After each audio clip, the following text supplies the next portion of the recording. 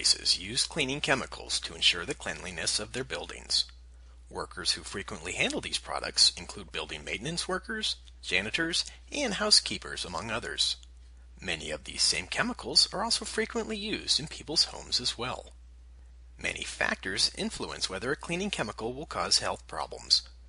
Some important factors to consider include the chemical ingredients of the cleaning product, how the cleaning product is being used or stored, ventilation in the area where the cleaning product is used, whether there are splashes and spills, whether the cleaning product comes in contact with the skin, and whether mists, vapors, and/or gases are released. Chemicals in some cleaning products can be irritating to the skin or can cause rashes. Cleaning products that contain corrosive chemicals can cause severe burns if splashed on the skin or in the eyes. Mists, vapors, and/or gases from cleaning chemicals can irritate the eyes, nose, throat, and lungs. Symptoms may include burning eyes, sore throat, coughing, trouble breathing, and wheezing. Chemicals in some cleaning products can cause asthma or trigger asthma attacks.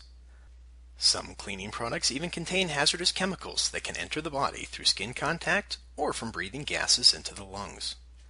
People should be especially vigilant to not mix cleaning products that contain bleach and ammonia, as they can cause severe lung damage or even death. Employers need to provide safe working conditions for employees using cleaning chemicals and those throughout the area. When cleaning chemicals are hazardous, employees must be trained on safe work practices for using those products.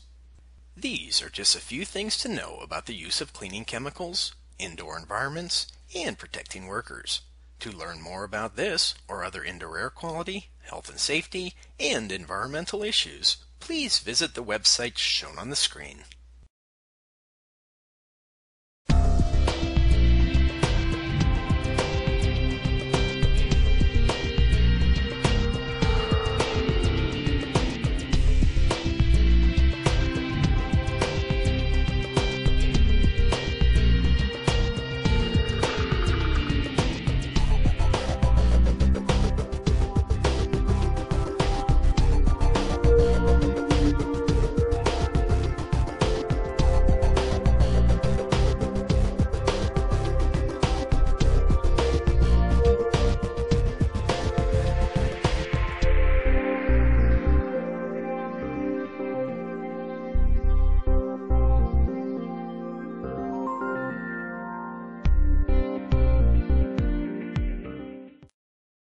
IAQ TV, the place to be.